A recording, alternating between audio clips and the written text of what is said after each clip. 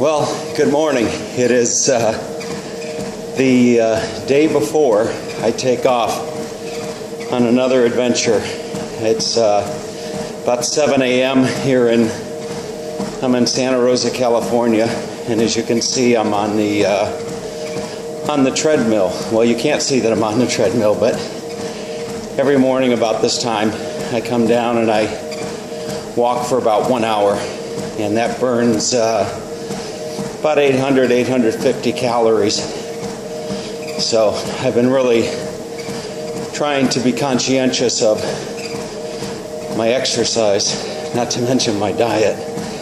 But anyway, so today is, as I said, the last day before I take off, and I have several dots, or several I's to, how's the expression go? Several I's to dot and T's to cross.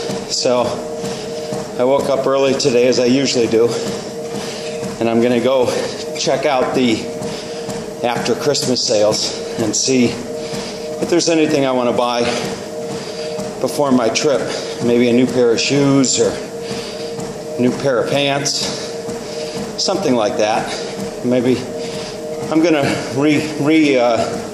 I'm rethinking my baggage considerations. After I made that video the other day, and I was looking at all the crap that I was taking down there, I started thinking that, what am I thinking? You know, a box of oatmeal? I mean, for Christ's sake, they probably have oatmeal down in New Zealand, and I'm sure that with my income, I can probably afford to spring for some oatmeal when I get down there. But anyway, but I'll see what happens. So I got to get the house cleaned, turned over to the new person that's coming in, and what else do I have to do? Just odd and ends to get ready, and I found myself trying to get ready up here mentally for the trip, and it's a long way to go. It's 3 months that I'll be gone. It'll be 4 months before I sleep in my bed again. So there's a lot of thinking that goes on, as far as the preparation goes to be gone away from home for so long. But I've done it before. And another thing is, New Zealand is a new place. And although I've heard it's beautiful, you look on a map and it's so far away from home. But they speak English. And from what I understand, they have good Kiwis down there. Isn't that where Kiwis come from?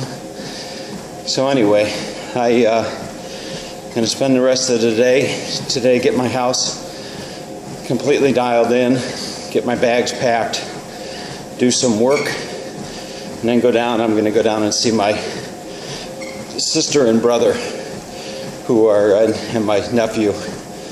My brother's coming in from Cleveland for a visit, so I'll have an opportunity to see them before I take off. So, speaking of taking off, I'm going to say goodbye for now. Before I do, I found myself thinking, how popular reality TV shows are these days. And it'd be really, really good if I'm very diligent about recording this trip from start to finish. The preparation of going down to New Zealand and who I meet and what I experience and all that type of stuff. I think it'll be interesting. On these videos that I've uploaded, for me, it's just a way to document my life, and I don't need to make it public, but I'm not a very private person, so I don't care if it's public or not. I was talking to a friend of mine, good friend of mine, Roman, Roman, if you're watching this, you're a good guy. So are you, Todd. But anyway, so I was talking to Roman yesterday, and he was talking about writing his memoirs. And he's been talking about that for the last, well, since I've known him, writing his memoirs.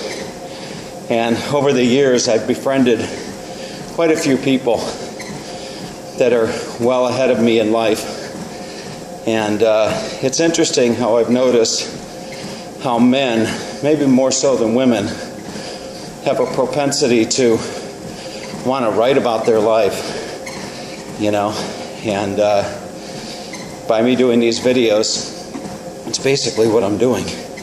I'm just documenting my life. And I'll be able to come back years from now and watch these videos. And so too will you, for that matter. All right, take care.